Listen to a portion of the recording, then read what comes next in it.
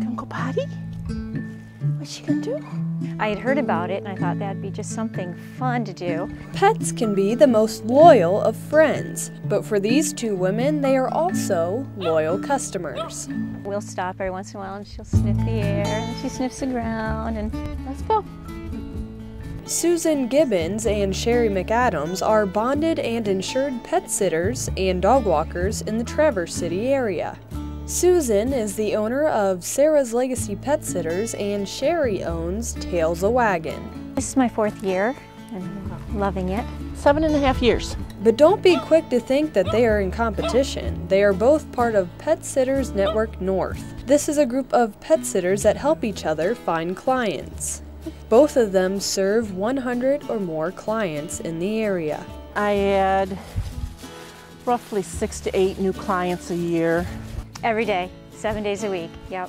Come rain, snow, or shine, the weather doesn't keep them from caring for their furry clients.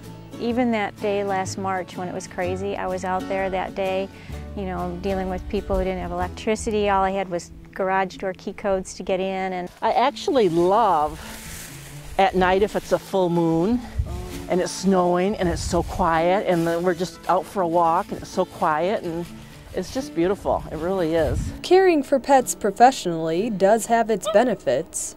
They become my family and I feel as responsible for them as I do for my own family, so. That's shy. No, he's not shy. They just give you unconditional love. I mean, they're just wonderful. But it sure does keep them busy. I think last year I had 4 days off where I didn't have to leave the house at all. Susan said in her first 6 months of business, she only made $700. In her second year, she made about $12,000. Since then, she said it has nearly doubled each year. I was hoping that it would pay as much so that I could continue to bring in what I was making, and I was very surprised when it started paying more monthly. So Susan said of the dog walkers and pet sitters she knows in the area, the average income is $50,000 per year. Sherry said the most she has ever made is $48,000 a year, and that was by choice. She chose to scale back on the number of clients she had and referred them to other pet sitters. I'm very comfortable where I'm at. I've actually the highest income I've ever been at. The holidays just get really crazy. I mean, we are on the go from 6 a.m. till 11 o'clock at night, and sometimes we're doing overnights too, so it seems like it's around the clock. And